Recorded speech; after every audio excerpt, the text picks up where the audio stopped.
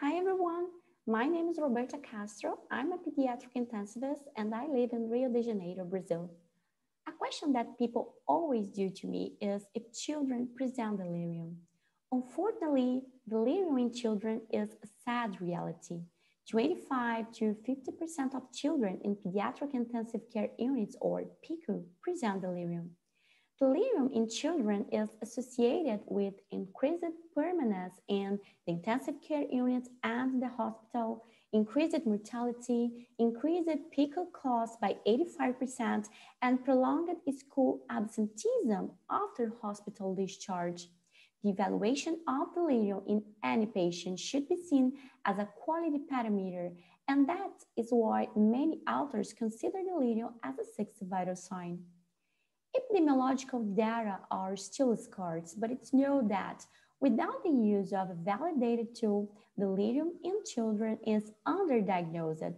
For example, in a study I performed with my team here in 3 Pico in Rio de Janeiro, in a total of 504 admissions, the reported frequency of delirium based on the experience of pediatric intensivists was only 0.4%. Children with delirium can present disorientation, sleep disorders, night exacerbation, affective lability, mental confusion, difficulty concentration and responsiveness, irritability, and alteration of the level of consciousness. The most common differential diagnoses are pain, agitation, and withdrawal syndrome. In the hypoactive form, the child is apathetic with no interest in the environment and does not pay attention to the toys, for example. In the hyperactive form, the child has psychomotor agitation, is irritated with emotional and inconsolable ability, and in the mixed type, the child alternates between states of hypo and hyperactivity. According to Patel, Bell, and Traub, major risk factors predisposing to delirium in children include age less than 2 years old, developmental delay, high severity of illness, low albumin, use of mechanical ventilation, and the pre-existing medical condition.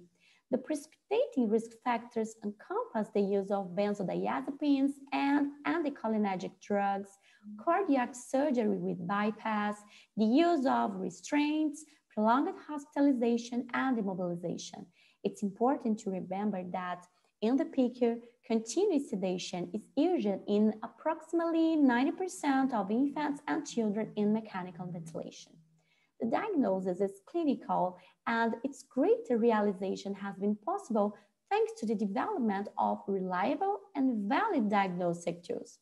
They are the Pediatric Confusion Assessment Method for the Intensive Care Unit PCAM-ICU, the Preschool Confusion Assessment Method for the Intensive Care Unit or PSCAM-ICU, the Pediatric Anesthesia Emergency Delirium, the Cornell Assessment of Pediatric Delirium, and the SOFIA Observation Withdrawal Symptoms Pediatric Delirium Scale or SOSPD. The use of this tool is recommended and depends on the choice and on the experience of the team. As an adult patients, prevention and treatment work together and consist of the use of non-pharmacological measures. Therefore, they are based on the identification and management of risk factors, mobilization, sleep promotion measures, and cognitive stimulation. Also, one of the pillars is the participation of the family. So in front of a child with a sudden change of behavior, always think it can be delirium. So thank you so much for your attention.